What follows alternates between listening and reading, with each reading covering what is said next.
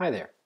In this tutorial, we're going to talk a little bit about the link preview feature that's available within the Outlook version of Office 365.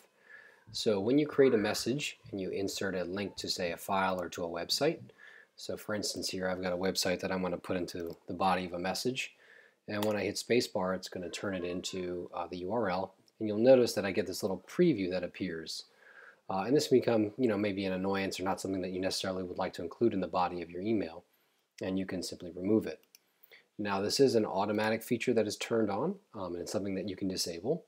So I don't want it to add that preview feature for each of the websites or links that I include in an email. So to disable it, I'm going to click on the settings icon up here, and then I'm going to choose options.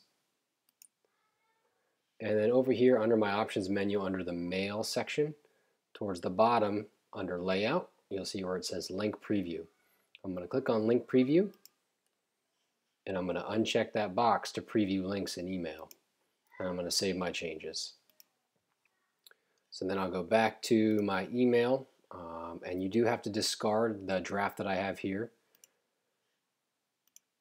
And so now when I create a new message and I put in the link to a website, you'll notice it does not include the link to, does not include the preview.